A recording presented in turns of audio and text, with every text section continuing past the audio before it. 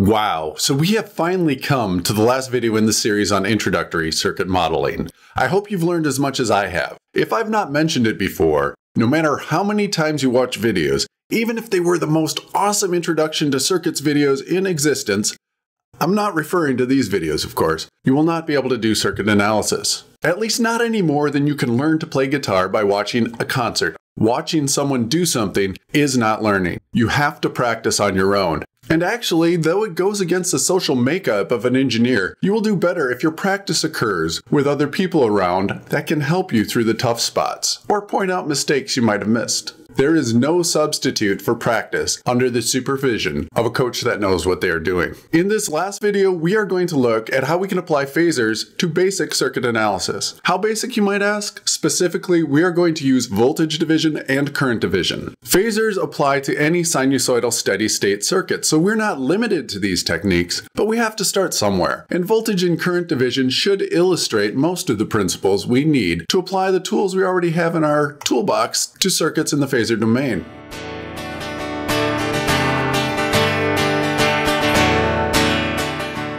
Let's start with a voltage division problem. I do not want to pick an entirely trivial problem, so let's start with a circuit that will require at least one additional step before we do voltage division. Here's a circuit containing a sinusoidal source, a resistor, capacitor, and a couple of inductors. Our goal will be to determine the time-varying voltage across the 500 picofarad capacitor. We have one sinusoidal source in the circuit, so phasor analysis can be used to solve the circuit. The first step will be to take the circuit over to the phasor domain. The simplest quantity to convert is our variable, the time-dependent voltage V of t. This becomes the phasor voltage V. The voltage source has a magnitude of 5 with an angular frequency of 5 million radians per second and no phase angle. Setting the angular frequency off to the side for use in future equations, we have the phasor voltage of 5 e to the j0 degrees volts. Resistance does not change when converted to the phasor domain, so that will remain 600 ohms. The impedance of an inductor is J times the angular frequency times the inductance, so we will get J 400 ohms for the top inductor. The impedance of a capacitor is 1 over J times the angular frequency times the capacitance, so we will get minus J 400 ohms for the impedance of the capacitor.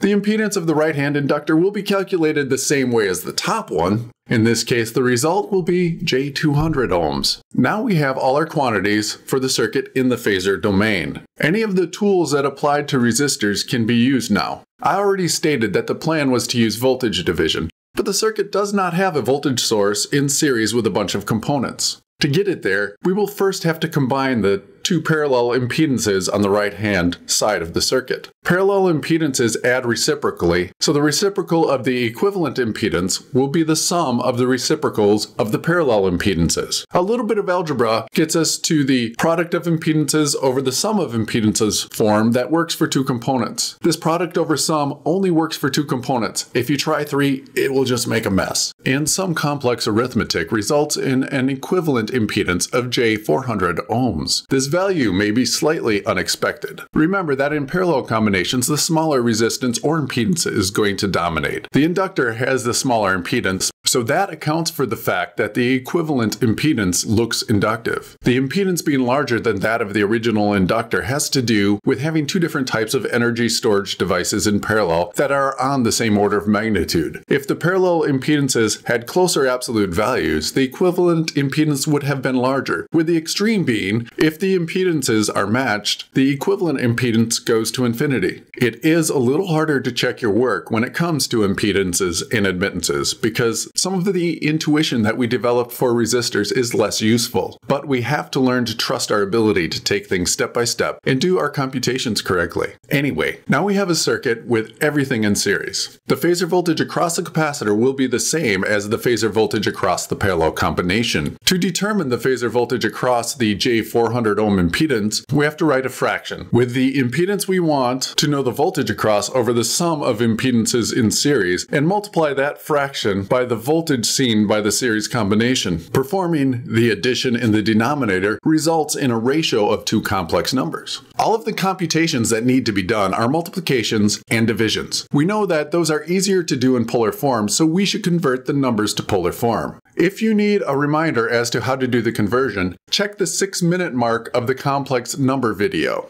Once we have converted all of the numbers to polar form, we can multiply the magnitudes in the numerator and divide by the magnitude in the denominator to get the overall magnitude of 2. And then add the angles in the numerator and subtract the angle that is in the denominator to get a phase angle of 36.9 degrees. The phasor voltage is not our final answer. We have to convert the result back to the time domain. From polar form, recalling that the angular frequency was 5 megaradians per second, we can simply write the magnitude and the phase into the cosine function. So the voltage across the capacitor is 2 cosine 5 megaradians per second times time plus 36.9 degrees volts. There are a few more steps involved than when we have a circuit containing only resistors, but the circuit analysis is exactly the same. The extra steps mostly involve converting between the time and phasor domains and back again. Moving on, a current division will illustrate a couple more points. In this circuit, we have a resistor, a capacitor, and an inductor in parallel with a current source. That's an obvious setup for current division. For a go, let's see if we can determine the time-dependent current through the inductor. To do this, we will use phasor analysis. The first wrinkle we might notice is that the source is given as a sine function. Before we convert to the phasor domain, we're going to have to convert that to a cosine function by subtracting 90 degrees from the argument. So then we have 50 cosine of 1000t minus 10 degrees milliamps. We should write the angular frequency off to the side so that we have it for calculations. Then we can start converting the circuit to the phasor domain. The time-dependent current, IL of t, can be written in phasor form as IL. The source is converted to the phasor domain by writing its magnitude e to the j times the phase angle. So we have 50e to the minus j, 10 degrees milliamps. Our resistance does not change when converting to the phasor domain. However, since we are going to perform a current division, it will be more convenient to work with admittances. The admittance of the 500 ohm resistor will be 2 millisiemens.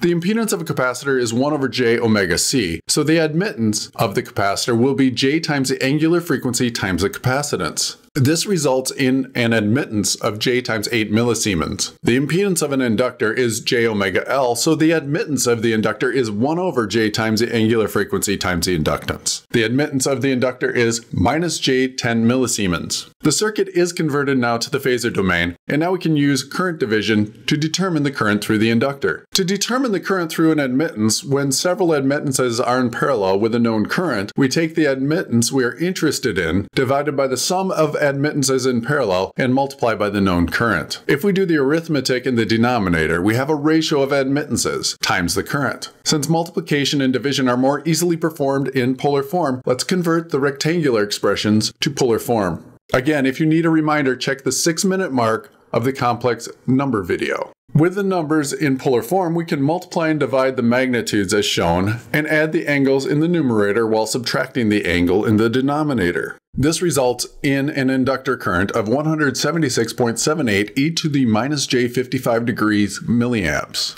Alright, now we should be really upset.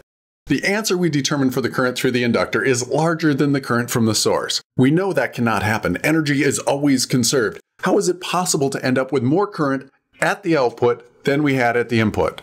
It is not possible. So we have to go back and check our work. No matter how many times we go back and check our procedure and check our arithmetic, we are going to get the same exact answer. If our procedure is correct and our arithmetic is correct, either our science is wrong or we do not have the whole picture. The circuit law we are using to do current division is Kirchhoff's current law. According to Kirchhoff's current law, the current through the 3 passive components must be equal to the current from the source. Just a heads up, as I often do, I will play a little loosely with significant figures by carrying too many through the calculation. I find numeric proofs feel a little more convincing when more digits are carried through the calculations.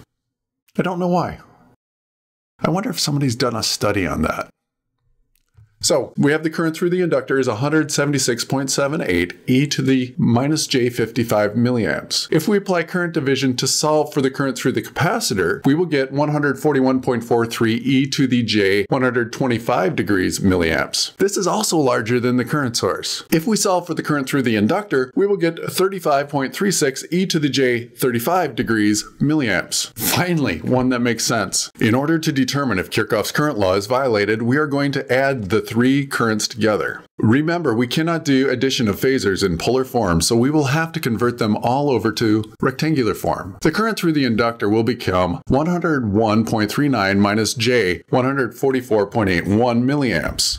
The current through the capacitor will become minus 81.11 plus J 115.85 milliamps. The current through the conductor will become 28.97 plus J 20.28 milliamps. If we add these together, we get 49.241 minus J 8.675 milliamps. If we convert this to polar notation, we will get 50e to the minus J 10 degrees milliamps, which is exactly what our source was. So what is going on? When we have a system that has waves oscillating at the same frequency in it, but those waves do not match up in time, sometimes they can constructively interfere to make peaks larger, and sometimes they can destructively interfere, which will decrease the peaks. So what we have here is some sort of constructive interference happening in the inductor and the capacitor. There's actually an exchange of energy between the capacitor and the inductor that is occurring where the stored energy is switching from electrical to magnetic energy back and forth, creating something like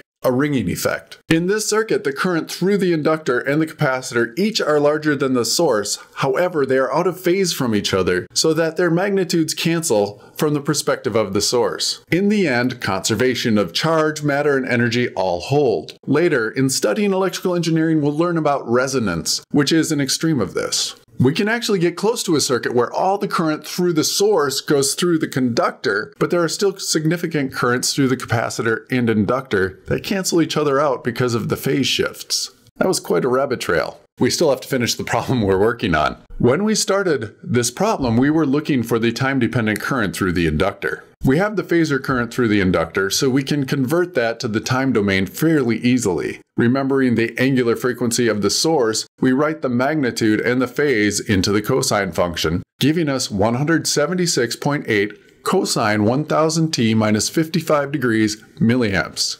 Current and voltage division have limited applicability, but this should still elucidate the point that the circuit analysis techniques developed for DC circuits still apply to sinusoidal steady-state circuits. If you know how or can figure out how to solve systems of equations involving complex numbers, you can quickly learn how to use node voltage or mesh current analysis on circuits requiring phasors. The circuit analysis is exactly the same, only the algebra and arithmetic are slightly more involved. I have to emphasize that the phasor domain is not the time domain.